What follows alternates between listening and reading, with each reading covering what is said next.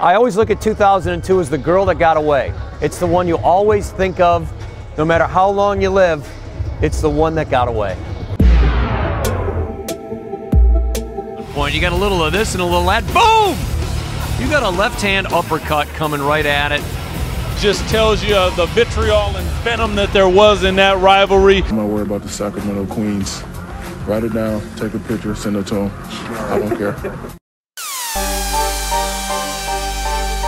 You had someone that was in a bigger town. You felt that they got all the love from everyone nationally and internationally. And here you were fighting with them step for step. And in that one season, you had a better regular season record. You thought you had a chance to finally slay the dragon.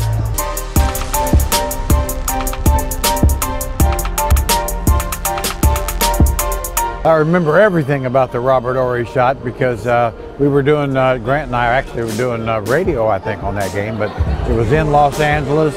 The Lakers were ahead 2. I really think they'll be looking for Kobe in a penetrating situation to get a hoop up there, try to draw a foul, or find Robby Horry. It goes from sped up to instant slow-mo, all in the snap of a finger. Bryant on the floor on the right wing. Drives, gets a step, hangs, puts it up, no good. Rebound O'Neal, put back, no, comes to Horry. A 3 at the buzzer, good, game over, Lakers win it. It was a wickedly painful moment that went from fast to super slow in the blink of an eye. Everybody could make that shot, you know, that's last shot. It's just lucky shot, that's all. You don't need to have a skills or some, you know, in that kind of situation. Just throw it and goes in, goes in.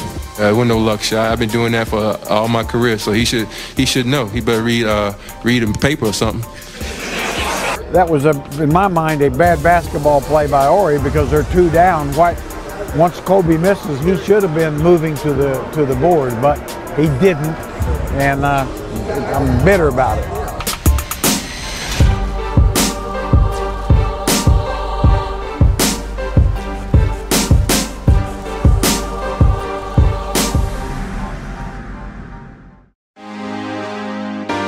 Well, the Kings would have went on to win the series, I have no doubt.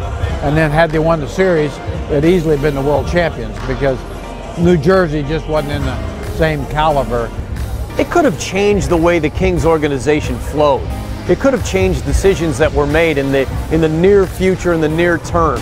You don't know what happens with players' health, but that was an era in which you could have started a little run right there. The team, really the next year was even better and deeper, and so it could have been the start of another championship team. Now, it's also true, you know, the injury to Weber really curtailed his effectiveness going forward. So, you know, I mean, at some point you have to have your best players stay healthy, and the Kings even the next year did not have. The identity of this town is wrapped up in the Sacramento Kings, and to know that you would have been carrying that Lawrence F. O'Brien trophy right down the middle of town towards the Capitol would have really meant something for all the people here.